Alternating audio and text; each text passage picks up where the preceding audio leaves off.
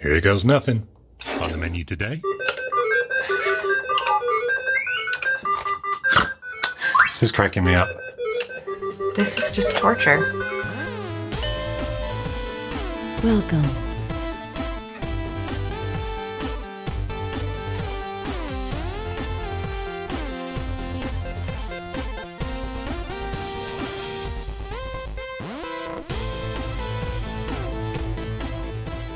No, you didn't wake up on the wrong side of bed. I'm just doing the show from here today. Oh, hello chip dippers. Welcome to Retro Recipes. Now you might remember several recipodes ago, I introduced you to the Double Joy.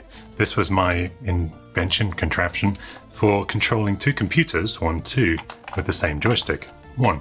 And the idea of that was to just have a little fun seeing if there was such a thing as the perfect ported game with some conversion capers. Well, I think it's high time that we actually did that, so I've set up some computers here and we're going to be doing some Atari 400 versus Commodore 64 versus Atari VCS versus Commodore VIC-20 to see if there is such a thing as the perfect port. I don't mean the drink. So let's get stoned instead with asteroids. Get it? Stones. This is the Atari version, both published by Atari for the VCS and the Atari 400. And I suspect they're actually based on the same code, kind of like Pitfall was for both those consoles as well. And look at that, we've got asteroids running on both machines. Now I can see that the Atari 400 is going a little slower, which is weird. But anyway, let's pick up our joystick and see what happens.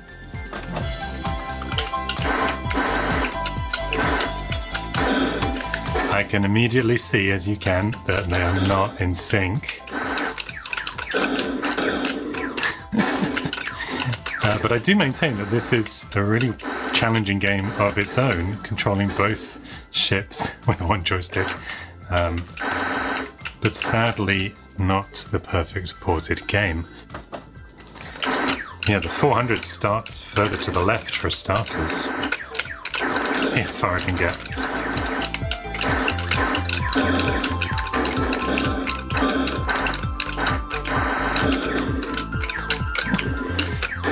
Hopeless. Just got to keep shifting your eyes from one screen to the next. Game over on the 400. Game over on the VCS. Well, that was a interesting experiment. I scored 1180 on the VCS, 610 on the 400. But this is not the perfect ported game. Well, maybe we'll have more luck with Pitfall.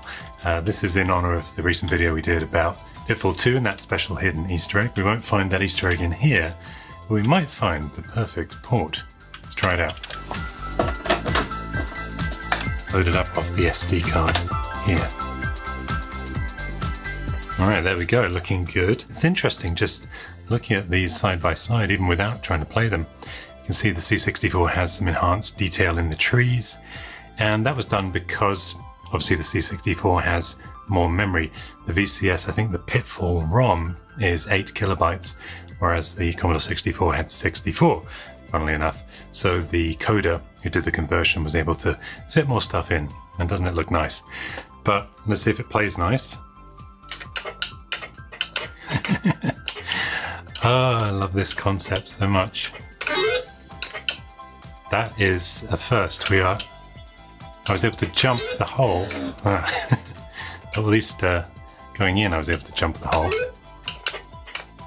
That is promising though, isn't it? Now of course I've ruined it by getting excited and I'm out of sync. I blew it. Okay, let me reset. They are both ready to go. Let's see if I can get over the log on both machines simultaneously.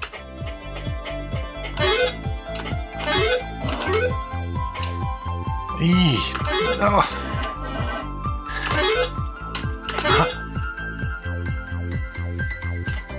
Oh, that was close. That was close. Now, we've luckily got a wall there which we can use to kind of reset our position. That is really interesting. So the guy that created this conversion on the C64, he has got the measurements perfect. Pretty much. I mean, look at that. So I'm against the wall. And then I'm pretty much on the ladder on both. So I should be able to just run up the ladder here.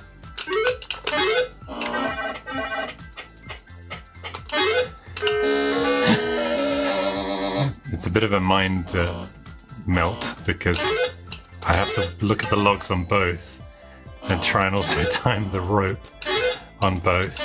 Can I step out of the screen and see if the rope resets? Well, it was Tarzan on one, but not on the other. How do I get off the rope? Oh boy. The logs are kind of in sync, aren't they? Look at that. That's...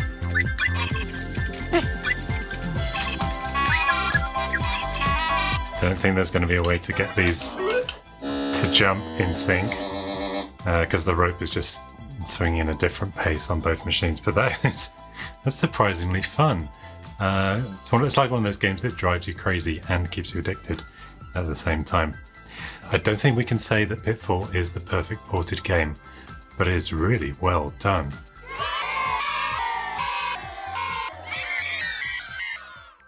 And of course the thing that's making all this possible, as I showed you earlier, is the Double Joy, and that was a sponsored project by our friends at PCBWay! If you want great quality PCBs that can let you invent fun projects like this, I truly recommend them, because as we all know, PCB stands for Ported Carts Bad, doesn't it?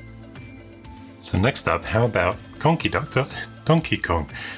This is of course by Nintendo. I didn't Nintendo offend you. It's not about your Nintention. And published on the Atari VCS, and the C64 version was published by Ocean Software, but still copyrighted Nintendo, so there's a fair chance that these may be the perfect ports. Let's try it out. Now the VCS version of course loads straight to the platforms because it has a lot less memory. Okay. Well, we have a little intro here on the C64.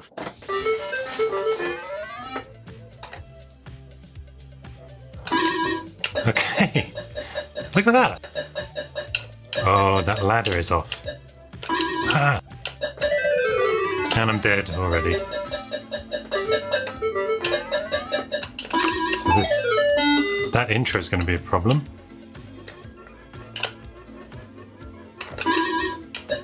And there's extra features on the Commodore. We've got those fire buckets. Of course, now I'm in the wrong place again.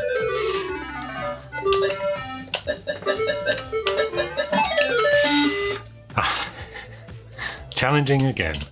Very challenging. Dead. So actually the C64 version is more difficult, isn't it? Here we go.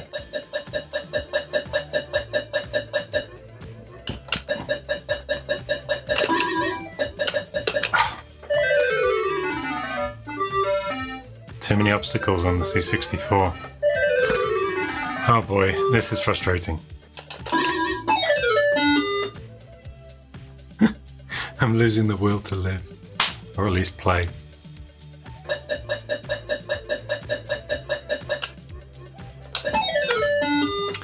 I think we have to resign ourselves to yet again saying that Donkey Kong is not the perfect port. So I found that a bit challenging, but maybe Ladyfractic will have a bit more success. So let's try her with Donkey Kong. Hello and welcome to the Ladyfractic portion of today's episode. I am Ladyfractic and I will be playing Donkey Kong. Now, I haven't actually played this specific one before, but it does remind me of the level in Super Smash Bros. That I hate. So, let's go. Oh. Uh-oh, one gets there sooner than the other. And... okay, well.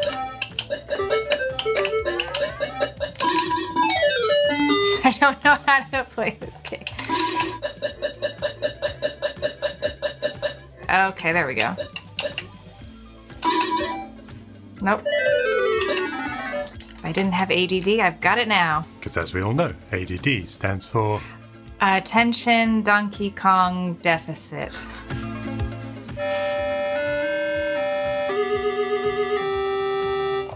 This is just torture.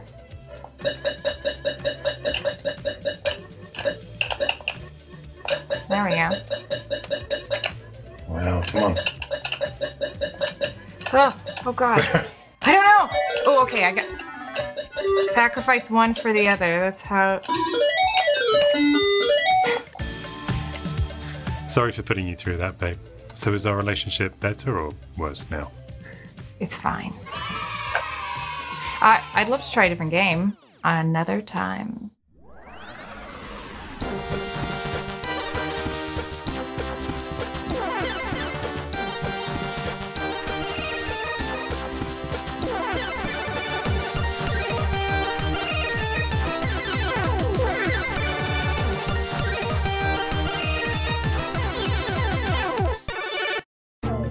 Okay, well, it's not working out very well so far, but I mustn't get defensive. Instead, I must play defender. Let's see what I did there. Let's pop this in. I've got the C64 cartridge loaded up as well. See what happens.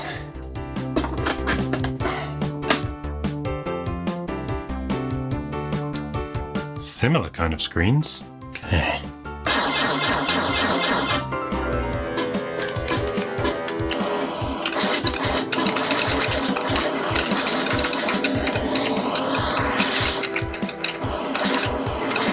Well, we're doing something, but very different games. They've got different landscapes, different enemies.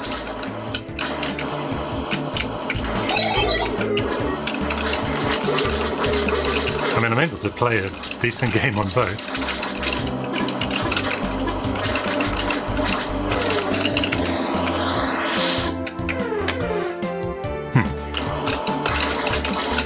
I mean, I got to admit I'm having fun.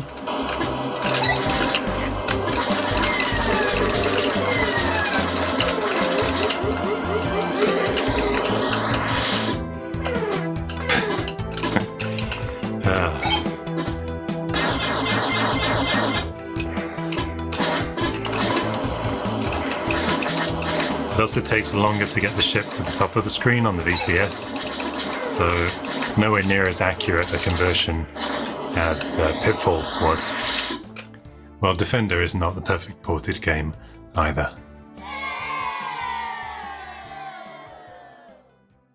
So let's try two different systems, mix things up a little bit. I actually spoke to the 9-bit guy to see if he had any recommendations, and he wanted to see if some VIC-20 games that he grew up playing were actually perfect ports to their C64 counterparts or vice versa. Now, I do have a real VIC-20 here. This was a very kind donation recently. However, the games that I want to try are on CRT files, cartridge files, and I can't load those in with my SD to IEC device, and I don't have the real cartridges. So we're going to use the fantastic VC64 by Retro Games Limited, and we're going to be running that in VIC-20 mode. And we're going to be starting with Omega Race, and it says press F1 for joystick. I've never played this game before. I think my joystick needs to be in the other port. Yeah, there we go.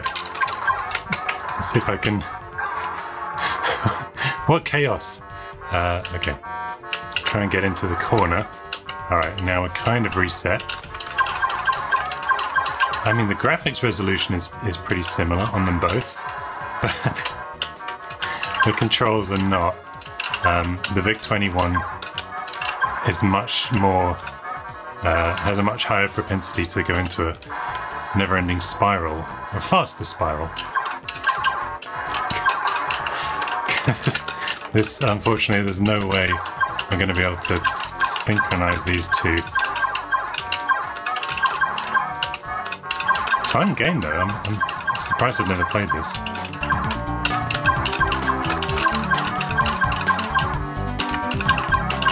So at least try the VIC-20 to destroy everything. No. Game over on both. Utter chaos. Okay, well, from Omega Race, let's try Rat Race. This is Radar Rat Race to be precise. Push F1 to start.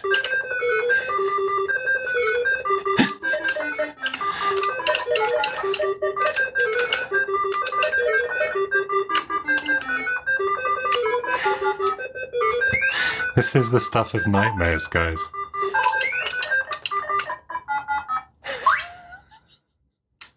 Why is that so funny? Okay, so don't touch the mouse with the other mouse.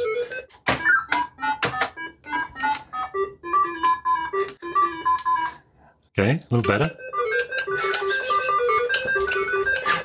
Why is this so funny? Okay.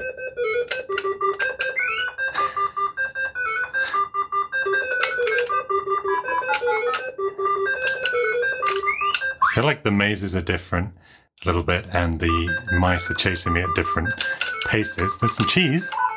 At least I guess.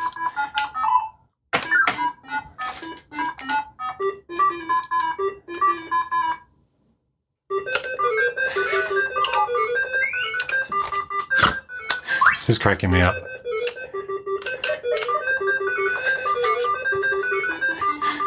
Cheese is in slightly different places as well, which is never good. Cheese?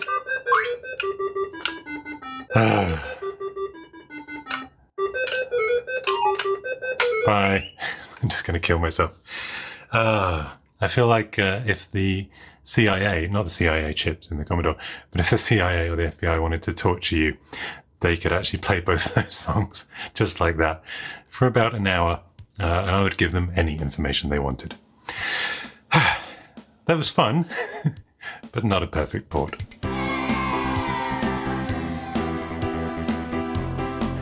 All right, let's give the VIC-20 one more chance, this time with Choplifter by Tom Griner, sorry, something else. Let's try it out. Very fancy graphics on the VIC-20 there. First chopper. Did you have a chopper when you were a kid? I had a Grifter XL by Rally. Whoa, okay. Not bad.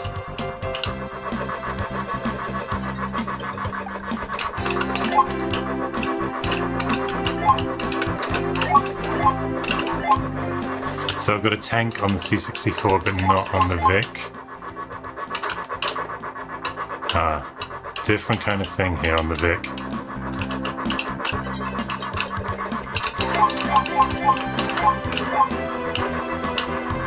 Okay, there's the little guys. I'm gonna rescue the ones on the C64. Is that how it works? No, I just died. Pick those guys up on the VIC. Come on, guy. And you. Oh, got a tank. Destroy that on the C64. I mean, I kind of am playing both games differently but simultaneously. Pick up this guy on the VIC. Get destroyed on the C64. The VIC-20 is definitely an easier game. And I'm at the end of the screen on the C64 there, whereas the VIC-20 just keeps going. And I'm dead on the C64. So, yeah. Again, sadly not a perfect port.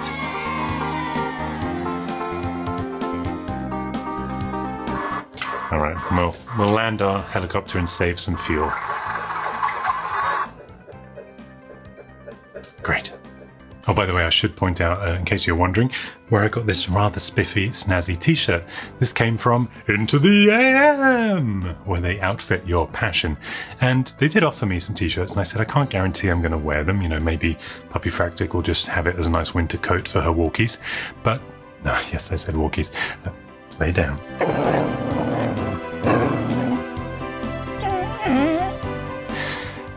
But when I received this, the fabric is so nice and soft and stretchy. It's kind of almost like Under Armour that I couldn't help but promote it on the channel. So go to the special link just there and you'll get 10% off your t-shirt. Because as we all know, AM stands for amazing material. And last but by no means least, let's try a couple of Star Wars games for the Atari 400 and the Commodore 64. And gosh, even looking at this now, and the angles of it through the camera, I kind of fall in love with it all over again. It's like a big space invader coming to get you. But sadly and rather ironically for a game all about the exhaust port, the Force was far from with us, and the perfect port. But maybe the Force will return with Return of the Jedi.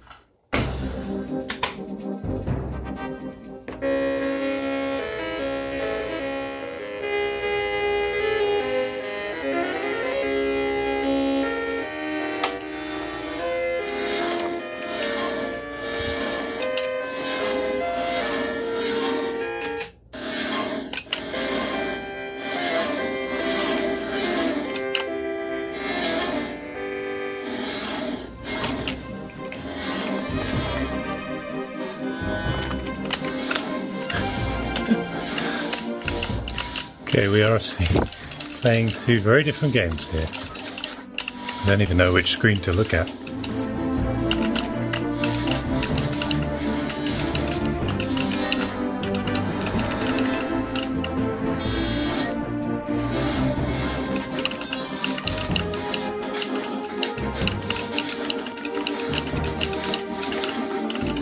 Ah, bloody Ewoks.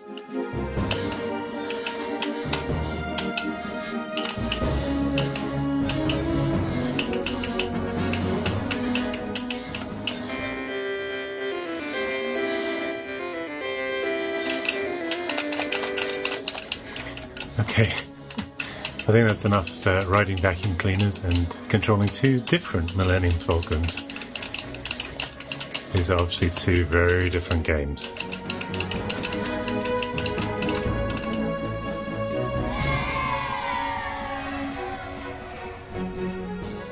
Well, we are not having much luck here, are we?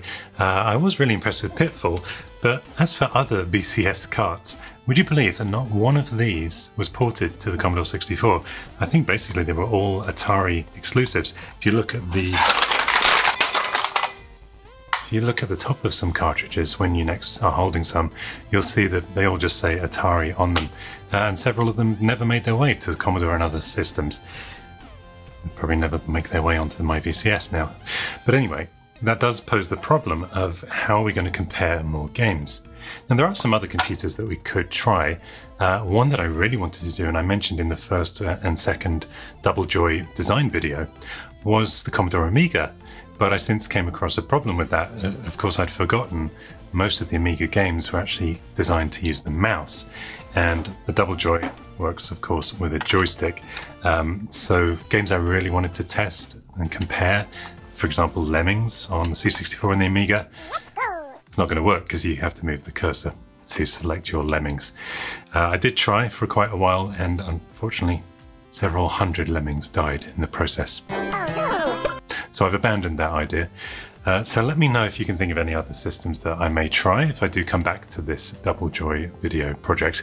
But other than that, I think it's just time to wrap this up and say, as always, thank you so much for watching. Subscribe and support below, maybe with new cartridges, and cheerio.